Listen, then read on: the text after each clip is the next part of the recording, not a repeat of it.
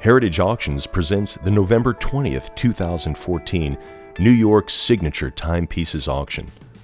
Highlights begin with an extremely rare Rolex 6062 offset lume star dial watch. This is the scarcest version of the ever-desired star dial 6062s and is a grail example in this magnificent condition. Another highly sought Rolex presented is the original GMT Master with Bakelite bezel and kit from 1956.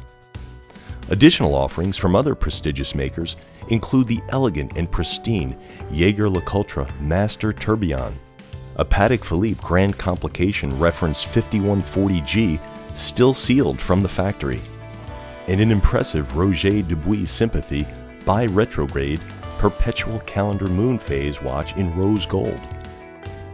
Interesting horological prototypes will be noticeable in this sale.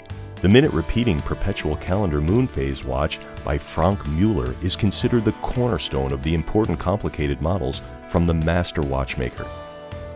Also, a unique triple-flying tourbillon prototype clock from Jaeger LeCoultre displays the company's innovative nature with its technically remarkable movement.